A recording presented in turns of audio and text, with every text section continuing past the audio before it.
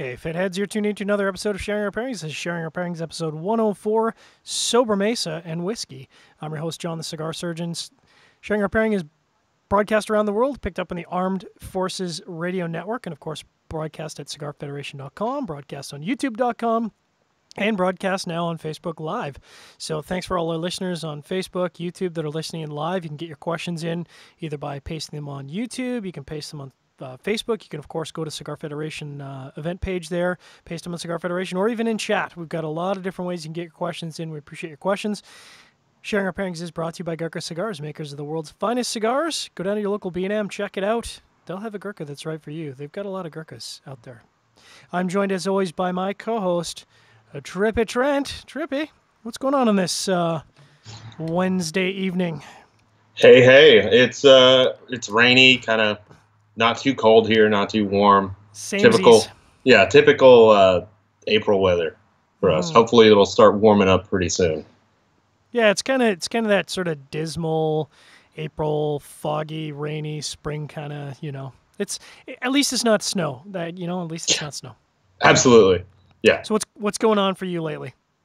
Not a whole lot. The kids have been busy. I mean, we're at this point now where, like, my son has something going on almost every night, and he's 4.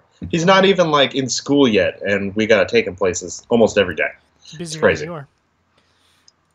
Yeah, I just work. That's all I do. Tough life. So, of course, this is a show where we pair cigars and beverages. Tonight we're pairing whiskey, as per the title. And, of course, as per the title, we're smoking the Dunbarton Tobacco Trust Sobremesa, the cigar that kind of took the industry a little bit by storm last year. Well, I guess actually 2 years now, because it's not 2016 anymore. So it was the release in 2015 at the IPCPR. And I think, because that was sort of Saka's big return. He was the master blender for Drew Estate, left Drew Estate, had a couple years off, and then started his own project, which is Dunbarton Tobacco Trust. And I would say I love the Sobremesa, but I think a lot of people were expecting sort of the Mi Querida style of cigar when he had his initial release. So I think this one maybe surprised a lot of people.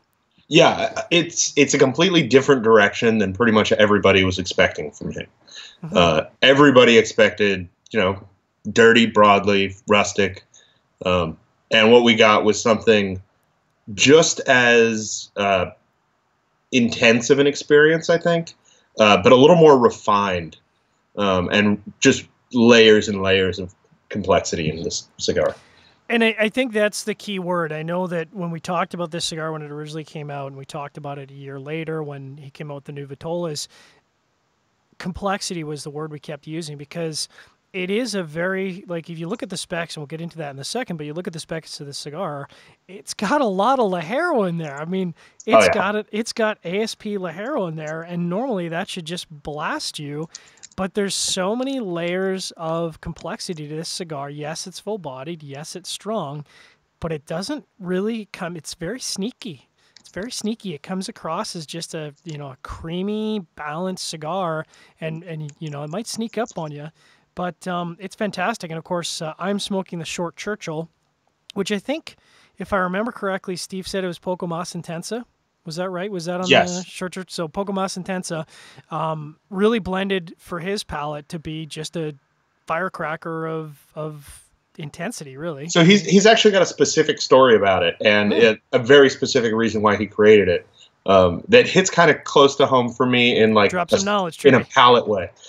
So when he started, when he blended the Dirty Rat, it became his breakfast cigar. Every single day he would, well, maybe not every single day, but as his story goes, he would smoke a Dirty Rat with espresso every single morning. Probably every day. That's what I would guess. He says that he got down to his last, I don't remember how many, but it was his last 40 boxes or something. And an interesting thing about Steve that I think we may have talked about before is he will not smoke anything from Drew Estate that was made after he left, at least not that existed before he left, just because he doesn't want to form an opinion, which I can respect. It's classy. Yeah. But he's getting to the end of his Dirty Rat supply from those days. And so he needed to make something that would be his everyday morning cigar, and that's the Short Churchill. Which is, I mean, if if you're gonna have a reason to blend a cigar, blending a cigar because you want to smoke it every day is probably right around the best reason you could have to blend a cigar, frankly. Yeah, and for me personally, the Short Churchill hits my palate in a way that I could smoke it every single day. Yeah, It absolutely. Yeah. just hits my palate And just right. we're kind of talking pre-show in the green room, as it were, about how many Short Churchills we've smoked. And I was very fortunate because I just assumed I had a Short Churchill because I've been smoking them like crazy. But I'm actually down to my last two. And I think you said you've gone through an equal share. Yeah, I've gone through about 2.5 boxes. I bought a couple of 5-packs and I think it's 2 boxes. It might have been 3 worth with the 5-packs. But at least 2.5 boxes are down because of me. So I need to put another order in because I ran out. I'd say that's a pretty good endorsement. And I also am going to have to get a bundle or a box because, I'm reminded of why I like it. I actually introduced somebody last night in a little private whiskey tasting to the Sobremesa, and he was like, "This hits my palate exactly." And I was like, "Well, let me introduce you to the Mi Corrida now that you've tried the Sobremesa." Yeah. And he was like, "This is equally as fantastic, just in a dirty, dirty way." And I said, "Yeah, they're both excellent cigars." Mm-hmm. A little bit about the specs. Talking about the Sobremesa Short Churchill, it's 4 3/4 by 48 Parejo. That's right, 48 ring gauge. That's what a Short Churchill is. Churchill. Short Churchill. I'm going to read off the specs here because the nice thing about Steve is what you see is what you get. And if you ask Steve a question, he'll just answer it. He's not going to bandy around the answers. He's not going to, obfuscate. He's going to give you all the information. So for the capa or wrapper, it uses a La Meca Ecuador Habano No. 1 Rosado. For the capote or binder, it's a Maracapan Negro de Temporal. For the trippa or fillers, it's a Nica GK Condega CSG Seco Pueblo Nuevo Criollo Viso, a La Jolla Esteli C98 Viso. The Ligero is an ASP Esteli hybrid, which, love that ASP. Oh, yeah. And then just because, you need that Poco Mas Intensa, it's got a whatever amount of leaf of USA Lancaster County broadleaf Ligero in there just to give it a little bit of oomph. Yeah, and I find it really interesting that there are a lot of manufacturers that will tell you what country the filler comes from, for example. Yeah. There are a lot of manufacturers that will tell you specific, amounts of Ligero and stuff like that. Not many people are telling you the farm, the specific priming, and all of those little details. And I would bet money that not many people could take those leaves and go recreate this magic. Well, and I suspect that's exactly why. I mean, Steve understands tobacco, and he understands that, look, if you want to have 15 years, 20 years, 25 years of tobacco experience and try and reproduce the blend that I've got here with all the leaves that I've listed, have at her. But, good luck, because it's very, just because you have the ingredient list doesn't mean you can cook. Just because you have the ingredient list doesn't mean you can bake. So I don't think Steve worries about that at all. Yeah, I agree. I don't think he's worried about somebody stealing his blend. And that's why he does something like give the exact blend. And what are you smoking this evening? I've got the Robusto Largo, which is, let me look up the size. It is a 5 1/4 by 52. Nice. So it's just a touch bigger. And from what he says, this one's a little less Ligero than that one. But I'm not sure exactly what it is. I assume it's the same tobaccos, just slight ratio changes. Tweaks, yeah. And I mean, with all the Ligero in this, and maybe it's just because I love being Ligero punished, but I mean, I'm retrohaling this probably almost every draw, and it's not killing me. It's not a pepper burn through the nose. It's creamy. It's got that great oomphy Ligero complexity. There's some chocolate. There's cedar. There's just nuances of creaminess and sweetness, and it's all balanced. It doesn't come across as this, powerhouse cigar because it's balanced, and that's probably why we smoke so many of them. Yeah, I would think so. And I get a really weird, not quite licorice note. It reminds me a little bit of sarsaparilla or something like that, specifically on the retrohale. Yeah. Now that you've said that, see, that's why it's good to talk about this stuff. Yeah, now exactly. That you said that, it's in my head. It's like if you just licked licorice, that's the hint of like an anise licorice quality.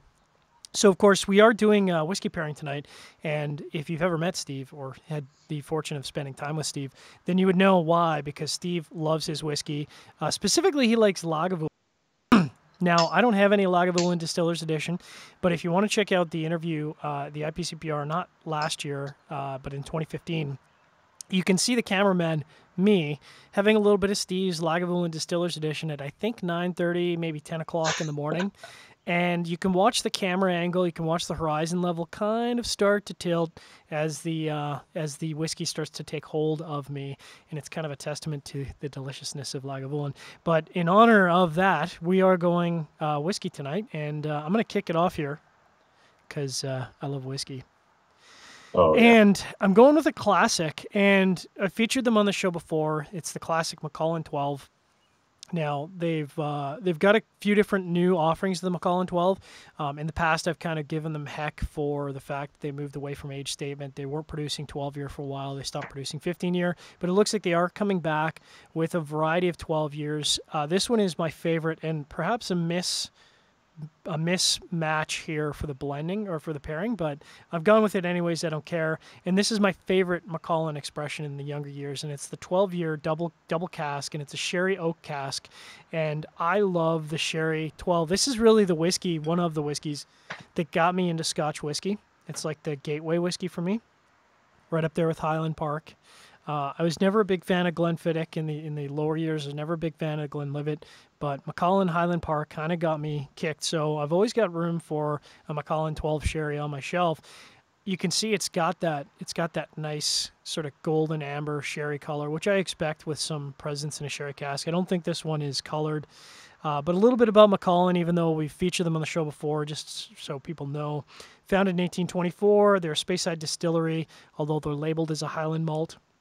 The original name was Elchies Distillery, which was changed to Macallan Glenlivet in 1892, and there was a lot of distilleries that used the Glenlivet term because it was very popular in the industry. Their water source is the Ringorm Burn, and they have a substantial amount of stills, which you would kind of expect because they're a pretty big operation. So they've got 9 wash stills and 18 spirit stills, which is kind of interesting. So double the amount of spirit stills as wash stills. And they produce a whopping 8 million liters or 2.1 million freedom gallons per year. So that's pretty good production. It's not up there with some of the bigger boys like Glenfiddich, but that's a lot of production. It's good. It's a good amount. This is the sherry expression, as I said, 40% ABV, and smells fantastic. It smells like orange rind and vanilla, dried fruits. It's almost got like a peated smoke quality to it. Oh, just fantastic. I mean, this is just, again, one of my favorite whiskeys, and I'll let you, as I sip and make sounds in the background here, Trippy, I'll let you talk about your first beverage of the night. Yeah, everybody just ignore the yum, yum, yummy kind of sounds in the background. Mm-hmm. That's just John drinking his whiskey. So I'm drinking one that I've featured before that the label looks a little washed out. There we go. Oban 14. Like I said, we featured this before, or at least I have. So good. It's one of my absolute favorites. It's kind of a mix of the Highland style and a little bit of the Isla influence. A little bit about Oban. They were founded in 1794. They make a kind of minuscule 670,000 liters, which is only 177,000 freedom gallons. It's not a lot. That is not very much whiskey. And they've only got 2 stills. And the one last interesting thing about Oban is that the distillery was there before there was even a town. They built the distillery kind of near a port where people fished, but it wasn't really a populated place. And then a couple years later, the town was actually founded and sprouted out from there.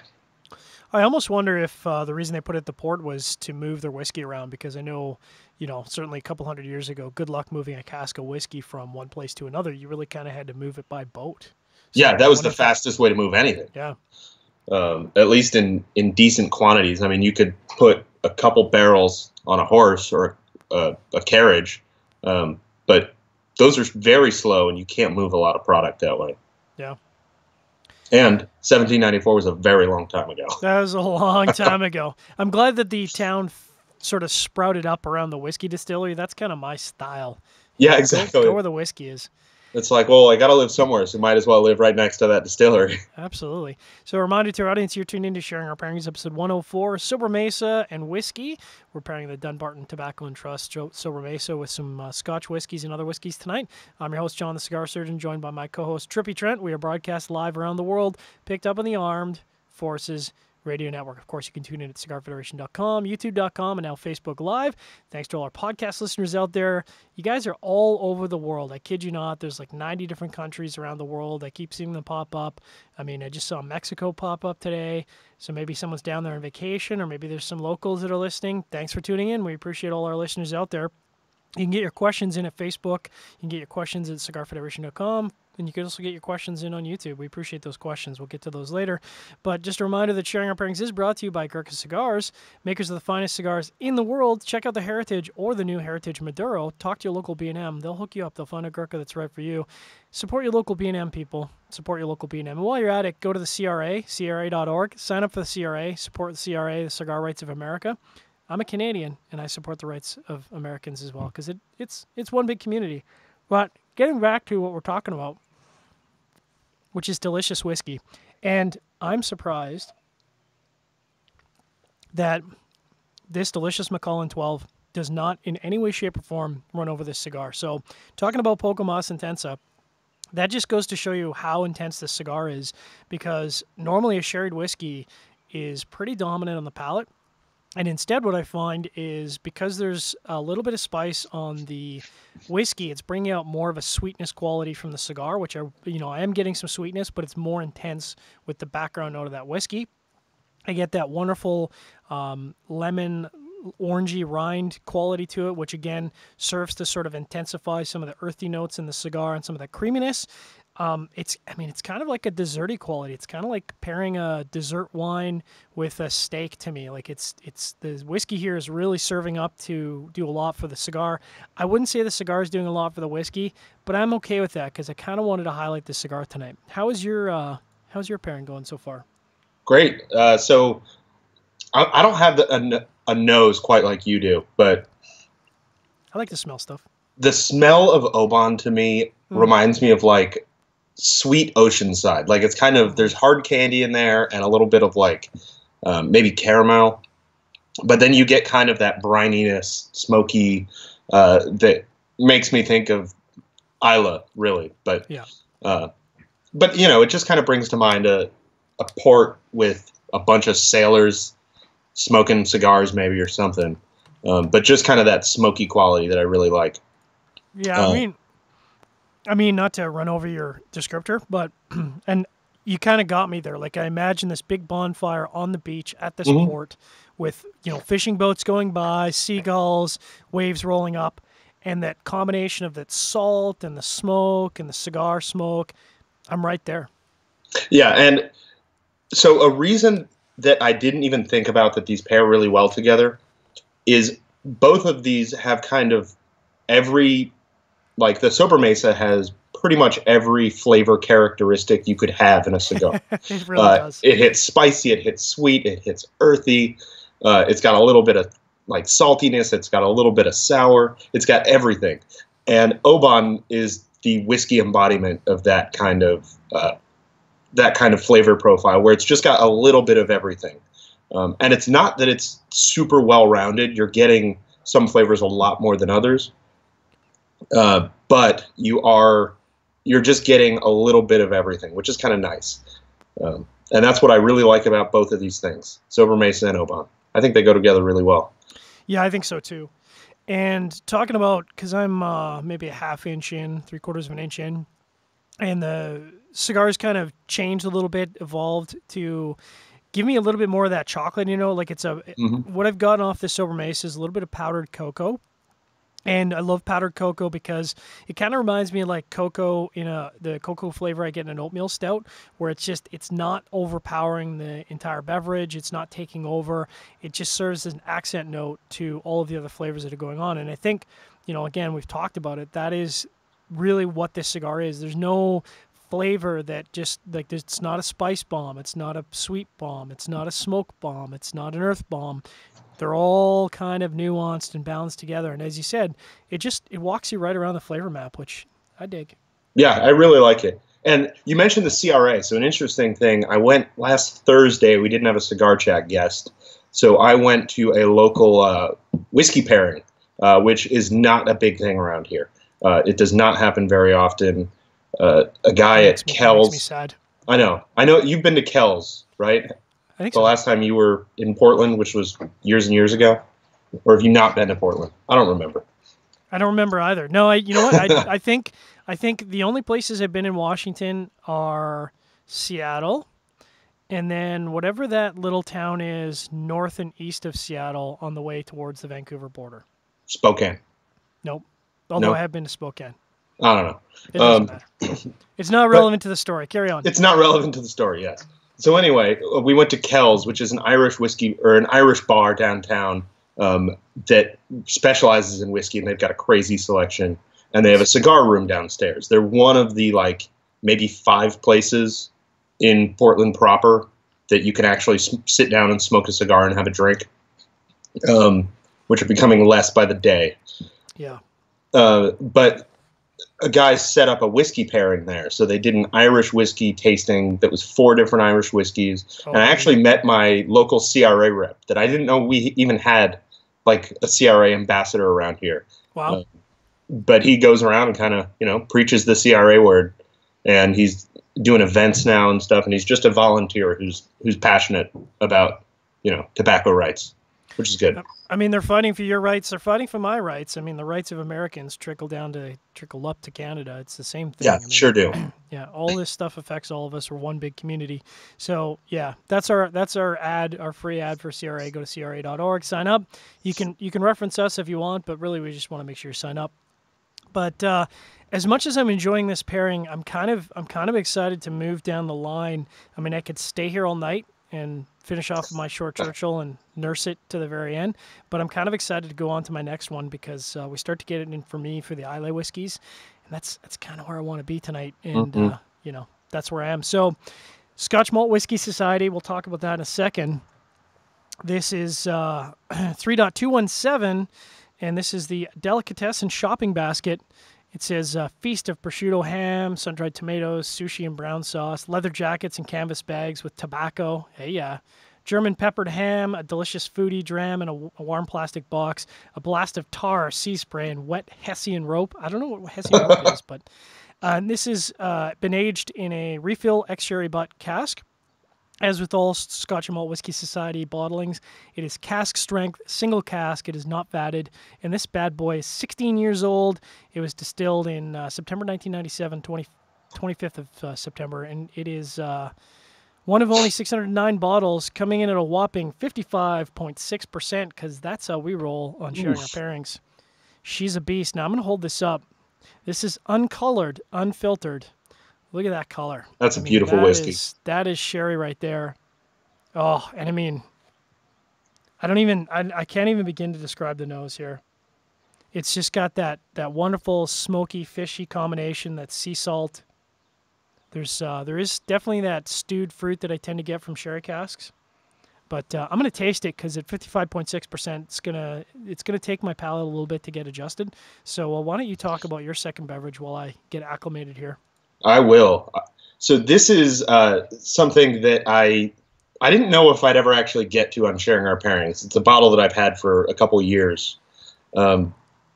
This is High West Distillery's The 36th Vote, and it is a barreled Manhattan.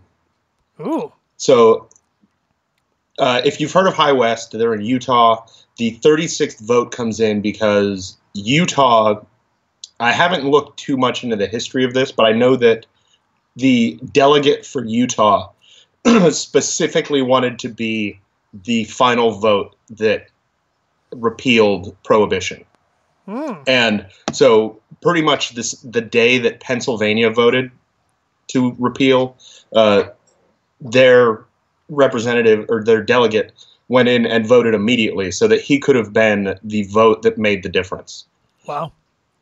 And so in sort of commemoration of that, what they've done here is they take one of their rye whiskey blends. So they say that they don't disclose the blend, but it's the blend of some of their rye whiskeys. Then they mix in vermouth and a little bit of bitters to make it a Manhattan. And then they put that in a second use rye barrel. What that means is that it's a barrel that was previously used for rye and then used again for rye. And then they use it for the Manhattan. I can dig it. Yeah, so this comes in at a surprising 37% alcohol, which vermouth does not have very much alcohol in it. But this definitely, I think they definitely start a little higher than 40 ABV to make this. And while I don't know when it was distilled or anything, I know that it was bottled on December the 18th of 2015. So I guess I've had it about a year and a half, probably. Time to get after it. Oh, yeah. And it's kind of nice. I love Manhattans, but it's kind of nice having a Manhattan that you just pour into a glass and drink. You don't have to do any work for this thing. It's just ready for you. And the flavors just marry together so much more than a Manhattan you just made. Yeah. So I'm going to talk a little bit about this Scotch Malt Whisky Society bottling that I've got here while you take some sips. So Scotch Malt Whisky Society is in the United States, it's in Canada, it's around the world. It's the world's largest private club. They also have the world's largest selection of single cask, single malt whiskeys. And essentially all the products they have are one-offs. So they go into a distillery, they buy a cask, that cask becomes them, and they bottle it and they sell it to you.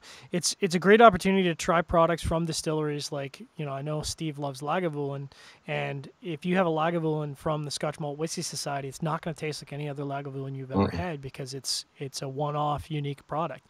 The good news is it's unique. The bad news is once you drink it, it's gone. So it keeps you coming back. And they've got a range of over 130 distilleries. I think last time I checked, 132, many of them being closed distilleries, which is kind of cool. And this is the 3.217. So 3 is the distillery code. They can't, because it's not being released from the distillery, they can't release the distillery name on the bottle. But I can because I'm a consumer. So distillery code 3 means it comes from Bowmore. And I'm a big fan of Bowmore. Bowmore is easy drinking. Bowmore and cigars, kind of an awesome pairing. They go hand in hand. And this is .217, which means this is the 217th bottling that they've done. So that's substantial. Wow. That's a lot of barrels from Bowmore. That's a lot of barrels from Bowmore, and not surprising because, Bowmore is popular, Bowmore is tasty. It's a pretty good representation of an Islay whiskey. A little bit about Bowmore. They were founded in 1779, so that's pretty long time ago. They produce 2 million liters of spirit a year, which is 528,000 Freedom gallons, so that's pretty good amount, especially for an Islay distillery. They are located on Islay. However, the records, so opened in 1779, but of course, no one really kept records in 1779 of who was open. There was issues of taxation, there was issues of trying to dodge the government, so the records aren't necessarily clear about exactly when it opened, but they say 1779. They were bought out by the beverage giant Suntory by an acquisition of another company that already owned Bowmore in 1994. So Suntory, of course, big Japanese spirit company, owns like dozens of, or a half dozen, Scotch distilleries now, and produce their own whiskey in Japan. Yeah, that's all I have to say about that. How's the tasting of that first couple sips going for you? Fantastic. It tastes like a Manhattan that you would get in a real nice bar. They don't say what kind of vermouth they use, but it just tastes like a top shelf Manhattan. It's got a lot of cherry notes, which I don't think there's any cherry added to this, but you normally drop a cherry into a Manhattan. Yeah. But there's a lot of like cherry, vanilla, and then just a lot of sweetness. That's what I kind of like about a Manhattan, is that it's really just a sweeter version of bourbon, which kind of just makes it pleasant to drink when you're out at a bar and you don't want to get just straight whiskey and drink that all night. Mm-hmm. There was something I was going to say about Bowmore. Oh, so there's a book called, the name's escaping me now. It's written by Ian Banks, who's a sci-fi writer, and he was contracted to write a book about the best distillery in Scotland. And so basically he just went and traveled around Scotland for a couple months, went to every single distillery he could find, and sampled everything he could. And in the end, he decided Bowmore is the best distillery in Scotland, which I'm not sure I would agree with exactly. But for the wider palate, I think it is. It's not. It's going to be for almost everybody, because it's again kind of like Oban. It's an approachable Islay whiskey. Now, I've always kind of described Oban as the gateway to the Islay whiskeys, because for me, it's a smoky quality rather than a peated quality, like in the Bowmore that I've got now. And the thing about peat is you need to understand the longer that it's in a barrel, the less the peat has an influence on the spirit. The peat's going to go away over time. So drinking a 16-year-old Bowmore, the peat has definitely fallen a little bit off the intense scale, especially if you compare it to like a Laphroaig or a Lagavulin. But it's still got a lot of intensity to it. That smoky quality is still there. Tons of sherry influence. And again, I was really worried about these sherry whiskeys running over the cigar, but that is 100% not the case at all. I find that the cigar, even though it comes across as balanced, it's still got that strength. It's not being run over by this whiskey. I get a lot of pepper spice from the sherry here, especially on a whiskey that's been spent this much time in a sherry. But it's got a lot more pepper and spice than the Macallan. But even with that, it still just serves to really amplify that sweet, creamy quality in the cigar, and again plays off the cigar. Now I would say at this point the intensity of the whiskey is starting to match the intensity of the cigar, so they are playing off of each other. But before I talk more about that, I just remind our audience that you're tuning in to Sharing Our Pairings, episode 104, Sobremesa Whiskey. I'm your host, John the Cigar Surgeon. I'm joined by my co-host, as always, Trippy Trent, and we are broadcast live around the world and picked up on the Armed Forces Radio Network. Thanks to all our live listeners. Thanks to everyone who tuned in via podcast. I appreciate you guys out there listening on your drive to work. That's how I listen to my podcasts. I don't tend to watch a lot of live shows, even though I do a live show. I like to listen on the way to work. How's our audience doing, Trippy? Do we got good? I was actually just going to mention, like the next time you cut to me, I was going to mention that we've got Dave Burke, our buddy from the Cigar Jukebox, watching on Facebook. He says it's looking great down there in Australia. Nice. Dave is a good friend of the show. If you don't listen to his show, there's a little plug for Dave, our friend at Cigar Jukebox. Search out Cigar Jukebox. He does kind of a unique thing in the industry that nobody else does. Instead of pairing with spirits, instead of pairing with anything else, Dave pairs with music. And his podcast is really music-centric, so he picks a cigar, pairs it with tracks. He has industry guests on. Really great podcast, really great guy. We've been on the show. Definitely subscribe to Cigar Jukebox if you haven't already. Yeah, and I believe he had a new episode come out today with Skip Martin talking about the new Tribe Called Quest album. Oh, yeah. I haven't listened to it yet, but I'm really excited to listen to that episode. That'll be a great episode. So anyway, I feel like this isn't quite as good of a pairing as the Oban. The Oban, I feel like the whiskey brought out a lot of the earthy flavors of the cigar, and the cigar brought out a lot of sweetness in the Oban. This one, I think the sweetness is kind of competing with the cigar a little bit. That's a bit of a drag. But what can you do? What can you do besides move on to our next pairing? That's right. Now, do we have any audience questions queued up at cigarfederation.com, youtube.com, or even Facebook Live? We do not. No real questions. A couple comments.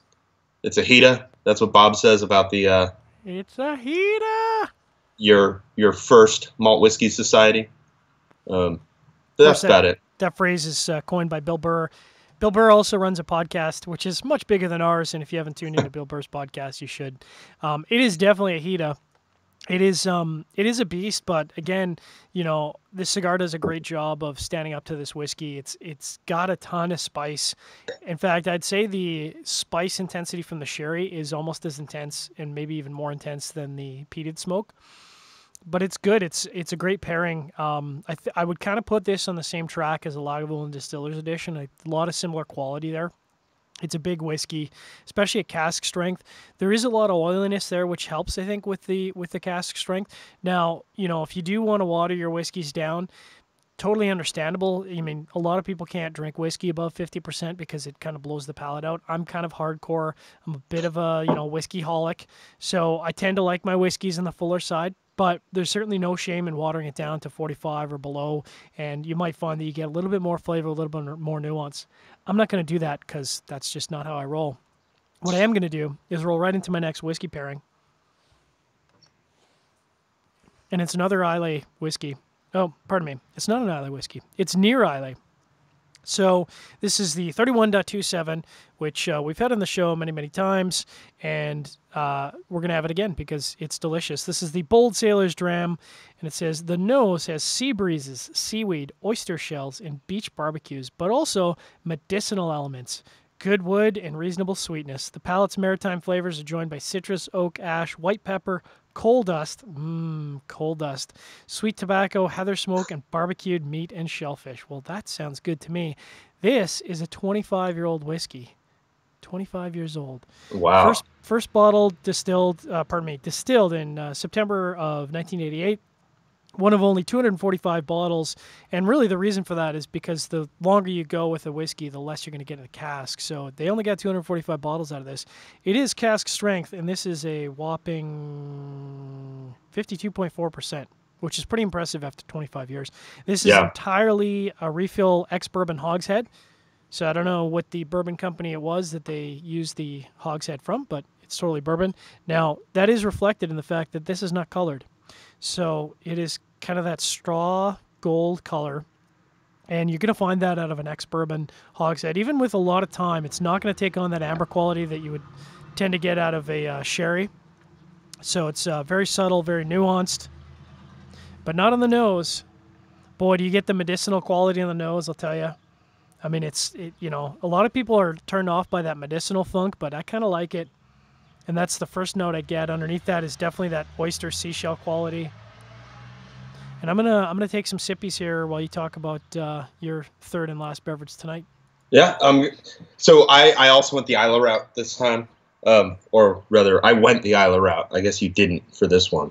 But it's always weird talking about Islay whiskeys because the flavor notes always sound so bad. Yeah. They coal dust, seaweed, medicinal. They sound terrible. And it's definitely an acquired taste. But once you acquire that taste, there's nothing else like it.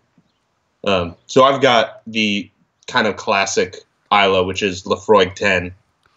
I need to pick up some more Laphroaig. I've only got the 10 right now. And to go back over what I've gone over before with Laphroaig, they were founded in 1815, so they just had their 200th anniversary a couple years ago. Nice. They make a whopping 2.6 million liters per year, which is 700,000 freedom gallons. That's quite a bit of whiskey. It clocks in at 43% ABV, which is kind of as we've talked about, it's kind of the typical point for scotches. And it's, again, ex-bourbon barrels. My light is not as good as yours, but it's still got that kind of straw quality that you get from an ex-bourbon barrel.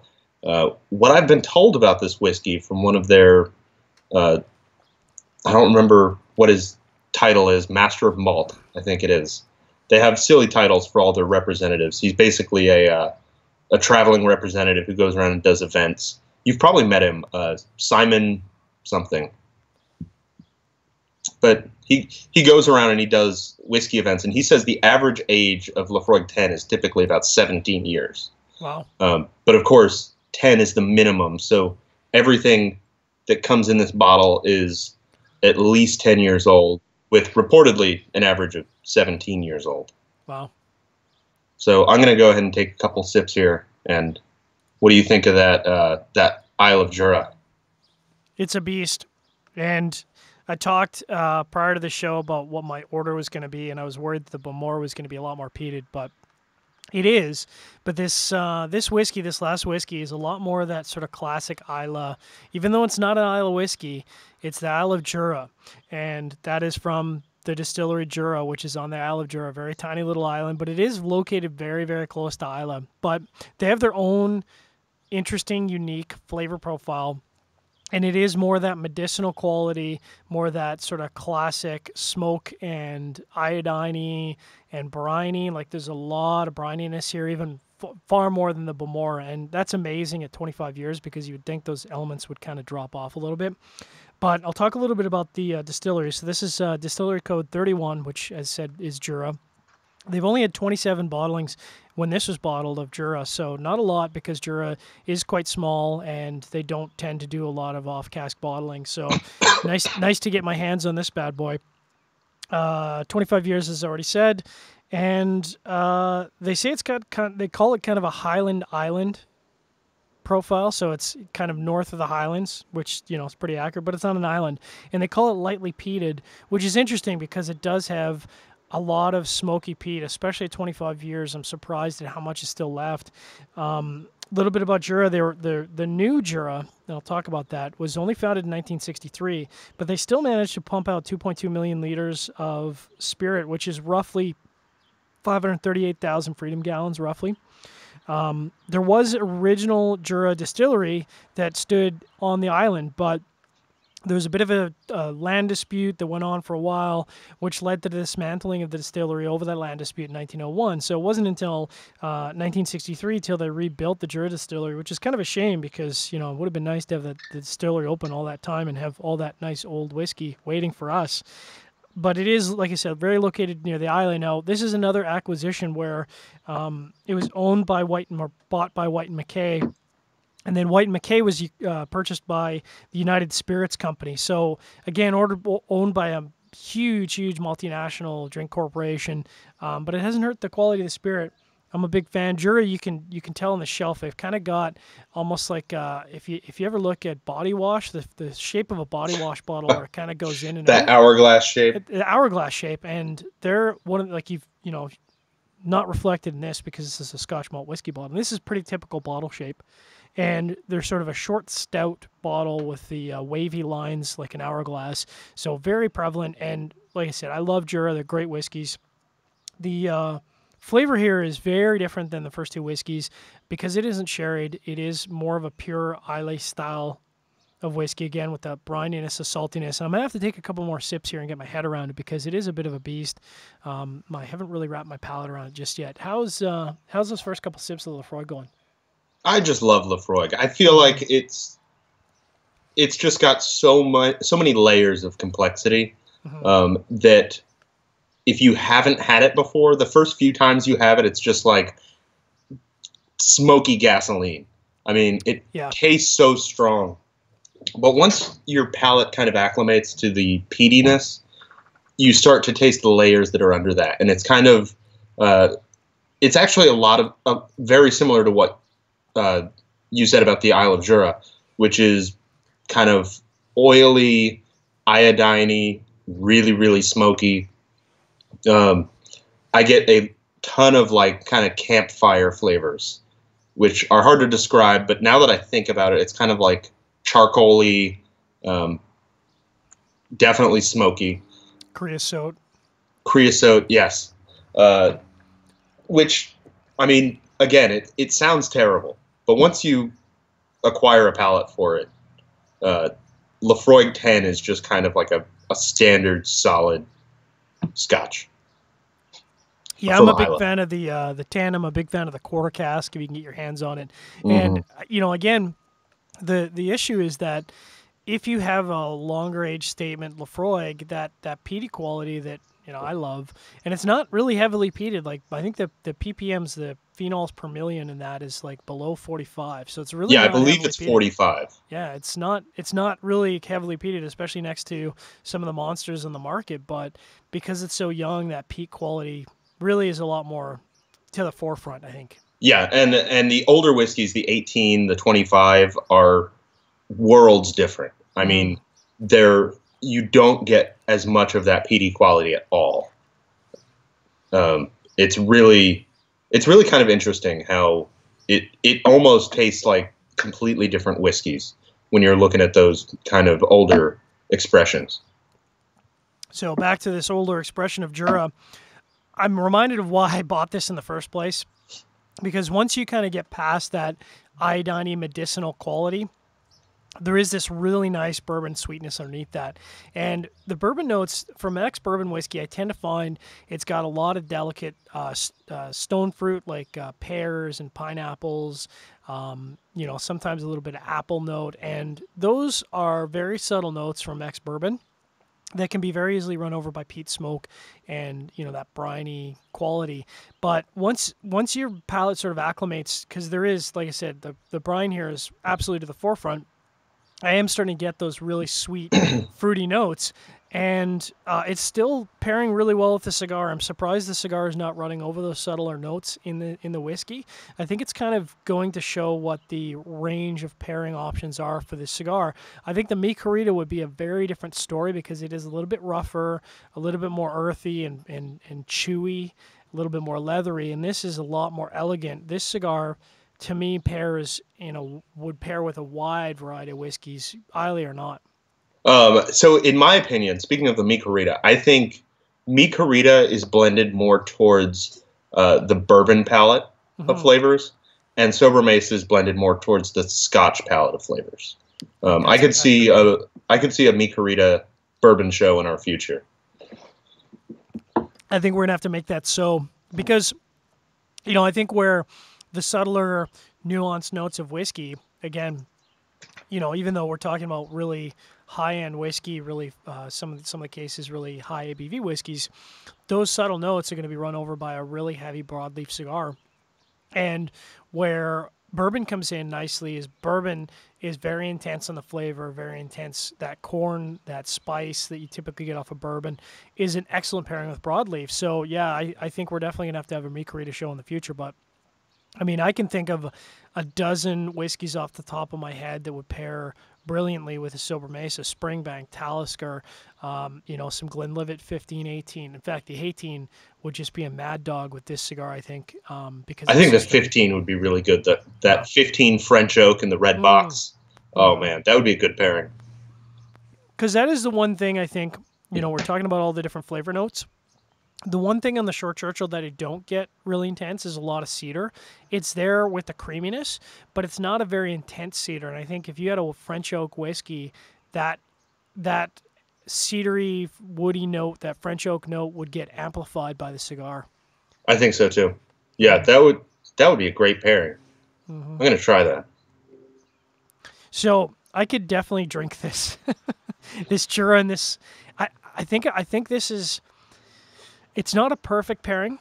It's a really, really good pairing, and I like that all three pairings have been very, very different. They're in the same wheelhouse, but they each are bringing their own little characteristic. I think the intensity of this last one is a little bit less than the first two, because with it, like I said, with an aged whiskey, you tend to get those notes falling off in intensity.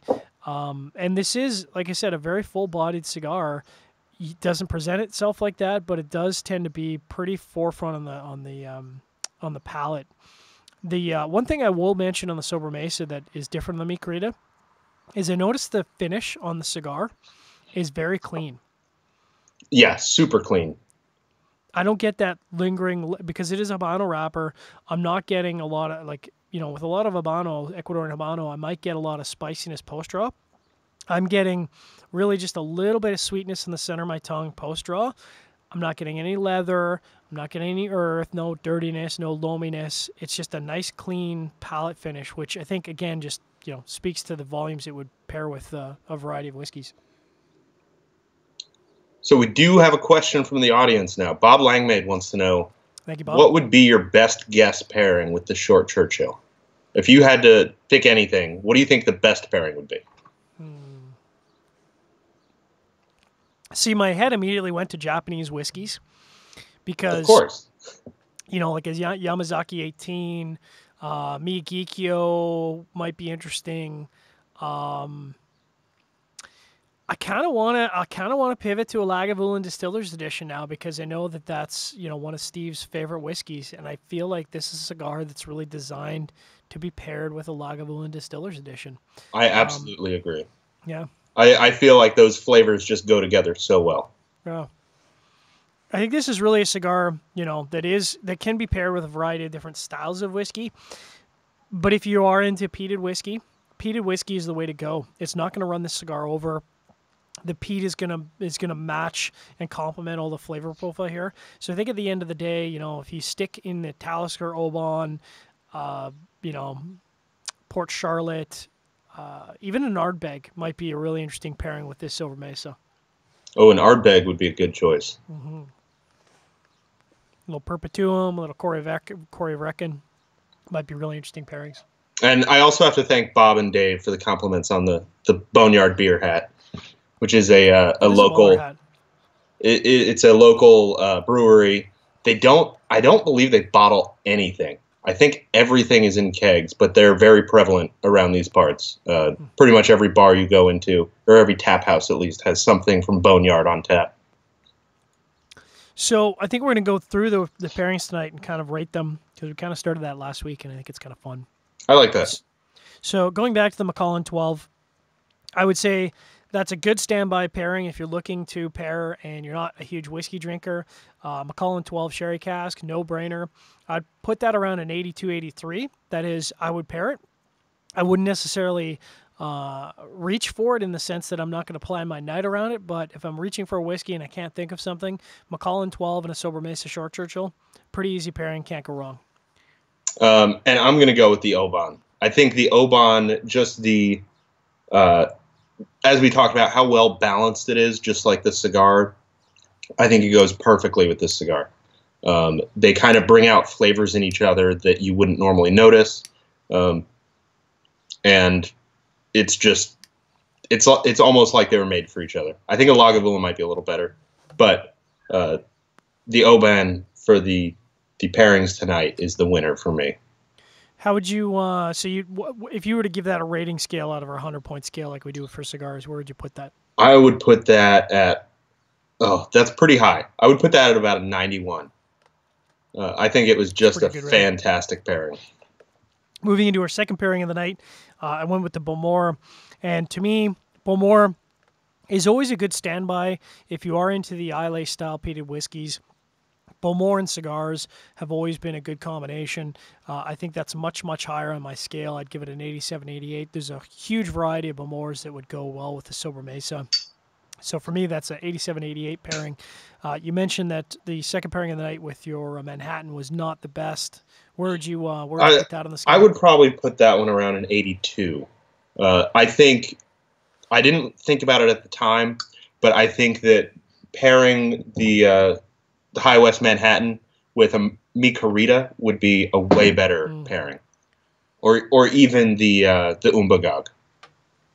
Actually, now that you say that, I can see an old fashioned going really nicely with that Micarita because of that bourbon base. Yeah, I think so. Yeah.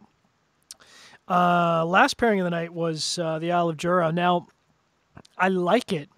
It's very, very good, but I'm going to have to dock it a couple points because I just feel like the whiskey itself at 25 years is a little too nuanced to go with this cigar.